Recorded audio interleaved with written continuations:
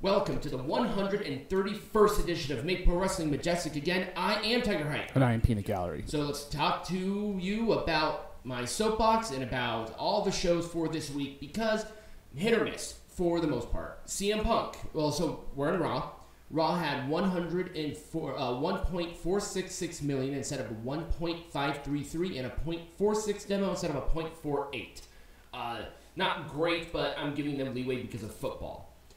CM Punk is signing with Raw. That was to be expected and 100% the right call. The main event, where it was a disqualification because Shinsuke sprayed the mist in Cody's face, 100% the right call. Pretty much everything from top to bottom on this show I liked pretty much. The Rhea Ripley and Maxine Dupree match was a waste of time, but I got to see Maxine being bent over like a pretzel, and that helps with my fantasies later. But the tag team match with the women, it was much better last week. There just wasn't really a whole lot of substance. It almost feels like the whole show's hitting a wall. And I'm hoping that that trend does not continue, but I'm not going to hold my breath on that. NXT was a lot better. I did not get... oh, no, there it is. So 678,000 instead of 625,000 and a .18 demo instead of a .19. So NXT's kind of hovering on that upper 600, lower upper 600, lower 700 number, which is actually good for NXT.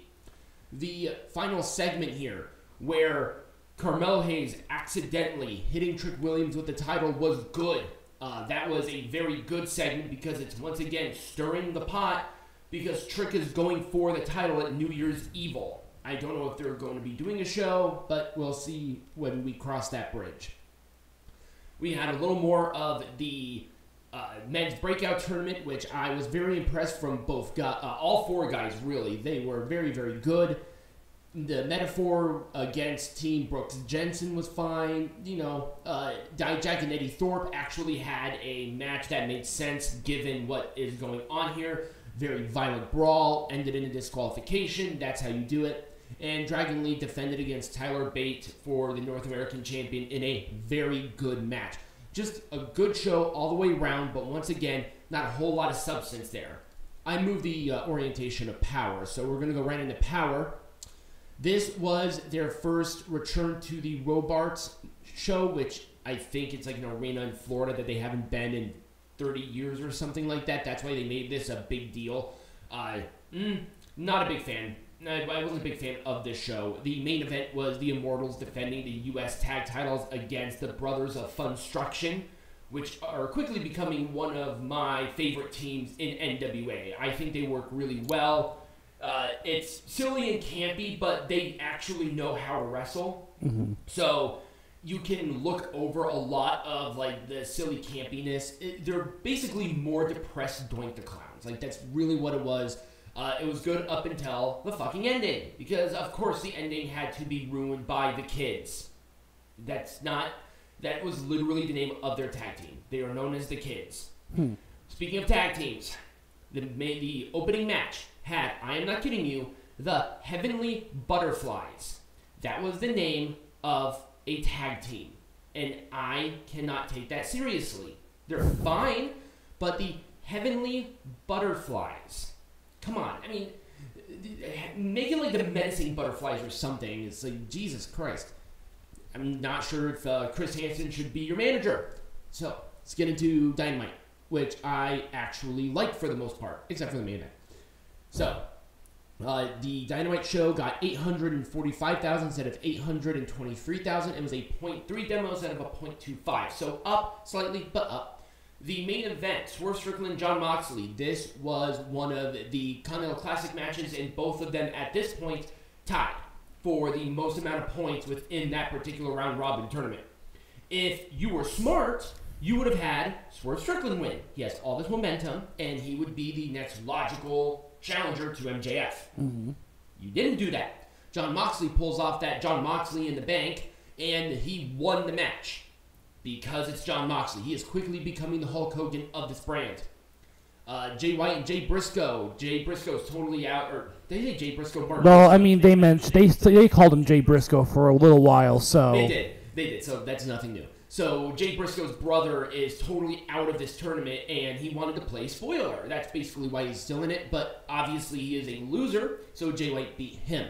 The women's match, first Riho match, she faced Ruby Soho. It was lame. It was absolutely lame.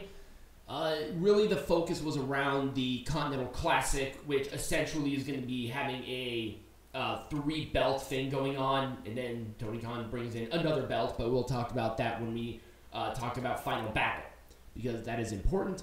But, you know, it was a perfectly fine Dynamite. It was not offensive. Once again, Impact Wrestling had a non-canon show, so I did not cover it. I swear to God, I will be covering them again. People are losing their minds. It's been like a month and a half. I can't help it that they're not doing live shows. Right. So let's talk about SmackDown. AJ Styles is ripped as hell. I don't know what they're doing. Did they totally throw out the wellness policy or what? But AJ looks awesome, and he returned. Definitely needed.